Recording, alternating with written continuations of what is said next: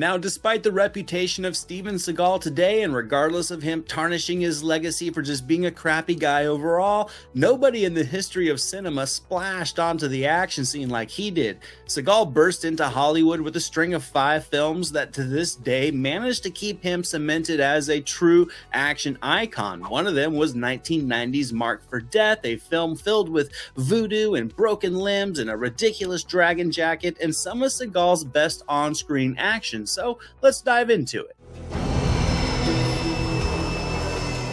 What's up, everybody? Thank you for stopping by the channel. I'm Anthony DeJoya. This is Movies Never Say Die. If you do like this video at the end, consider hitting the like button. If you like this content, hit the subscribe button to catch all my new 80s and 90s content. Now, I grew up on a steady diet of action movies on cable during those decades. Schwarzenegger and Stallone ruled the 80s. The 90s would bring a new wave of action stars like Van Damme and Snipes and Gibson and Willis, and I loved all these guys, and I rewatched their movies countless times after school and on the weekends when most kids were watching Disney movies. Then came Steven Seagal, really out of nowhere. All of these other guys had had smaller parts in movies before graduating up to the A-list. Most of these guys outside of Willis were also pretty much physically cut, some totally jacked. They felt larger than life with their physiques, but Seagal just kind of looked like a normal guy. He rocked a ponytail, he ran all goofy, and he kicked absolute ass. The first movie for me was actually his second, Hard to Kill, which came out in the same year as Marked for Death. It was a brutal action flick with Weird Science's Kelly LeBrock and Seagal's wife at the time as his co-star. I loved it. I thought Seagal's revenge mission was epic, but it also felt grittier and more realistic than some of the other actioners coming out at that time. I ended up seeing Marked for Death on VHS for the first time, and I loved it as well. Seagal was unconventional. His fighting style was unique, explosive really, and up until this point, you really hadn't seen that type of fighting on screen. Seagal's first 2 movies, Above the Law in '88 and Hard to Kill in '90, were Warner Brothers movies, and Seagal had signed a multi-picture deal with the studio. For his second film, Hard to Kill, Seagal actually wanted director Dwight Little, but he was denied. There was, however, a clause in his contract that allowed him to branch out to make a movie with another studio. Seagal really did want to work with Little, so he exercised that option. He would go over to 20th Century Fox to shoot Marked for Death on the condition that Little could be the director, which I think was a good decision because in the terms of Marked for Death, it's one of Seagal's most well-rounded action movies, and it's because Little knew that with Seagal's fast fighting style that doesn't have a lot of kicking and punching, that adding more car chases and more explosions and a hefty amount of gunplay would provide a lot of much needed variety, and he was right.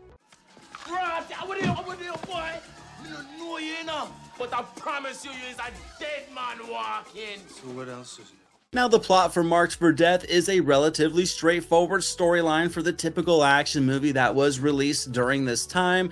Seagal plays a recently retired DEA agent who returns to his small hometown in suburban Chicago for some peace, only to find that the drug trade has infested Middle America as Jamaican posses led by a man named Screwface stake claim to the neighborhood as their turf. This, of course, ignites Seagal and his old buddy, played by Keith David, in a battle for control. So as you can see, it's pretty tried and true. The original script was written by Michael Grace and Mark Victor. It was originally to be titled Screwface, and despite having the same story structure and characters, it was actually much different than the final film due to a lot of changes made by Seagal, who was at this time only in his 3rd film, but already seeming to feel himself a bit too much. Seagal would go on to attempt to take credit for coming up with and writing the entire story, and he wanted writing credits. This would actually result in a labor dispute case that was taken before the Writers Guild of America. Seagal claimed to have written 93% of the original draft. The Writers Guild would,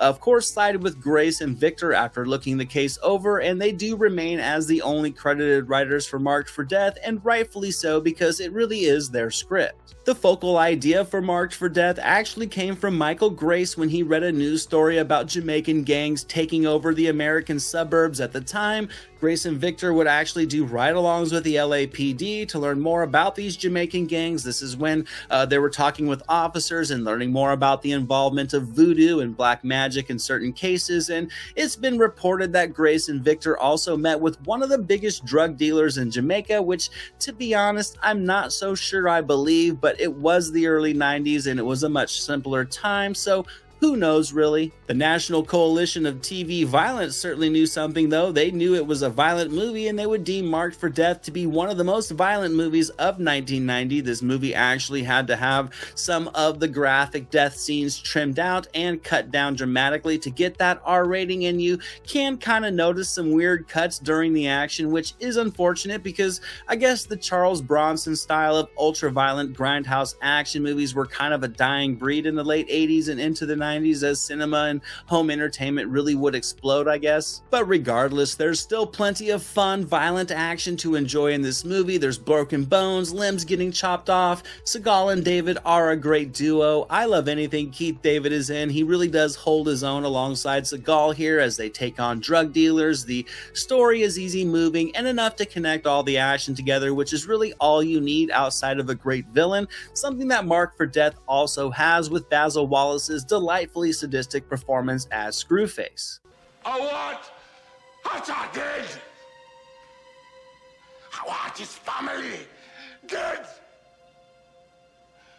And if you can't kill him, I go kill him. And then I go kill you. Marked for Death just shoots fast out of the gate. In between Seagal delivering tough guy dialogue and all the violent gunplay and fight sequences, the movie never takes its foot off the gas. Marked for Death also delivers Seagal kicking ass, delivering macho dialogue, full-on running, as well as some partial nudity, all in the first 5 minutes, so this is definitely one of those early 90s movies that certainly has a cheesy 80s genre vibe to it. Now, only a few days into shooting Marked for Death, Seagal's other film at the time, Hard to Kill, was released in theaters, and it was absolutely crushing it at the box office. 20th Century Fox took notice and immediately expanded the budget of Marked for Death by $1 million. This would bring the budget up to $12 million, and it would certainly pay off. Marked for Death would drop in theaters in October of 1990, and it would open at #1 at the box office with more than $11.7 million.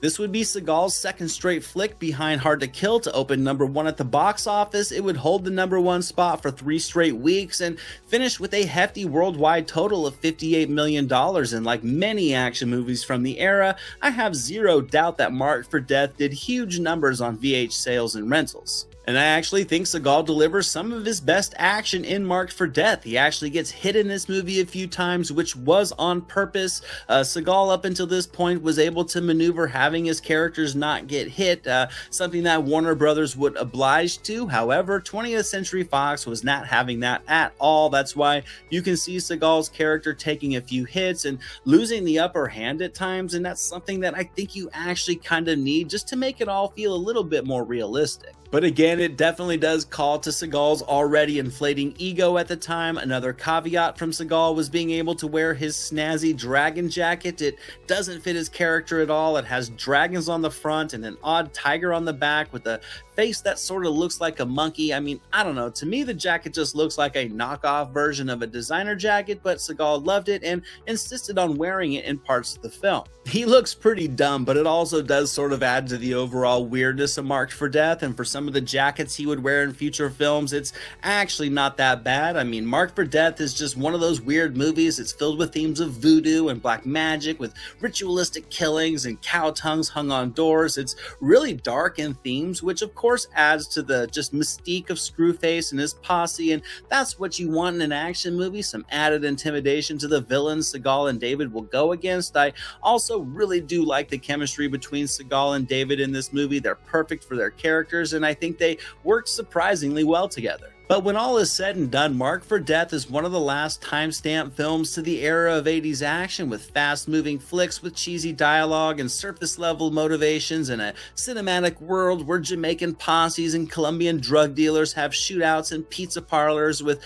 car chases in the park and the occasional shopping mall sword fight. A world loose with the nudity and overtly clear with exposition and no shortage of explosions, Marked for Death delivers it all, and I'll give it a solid A-.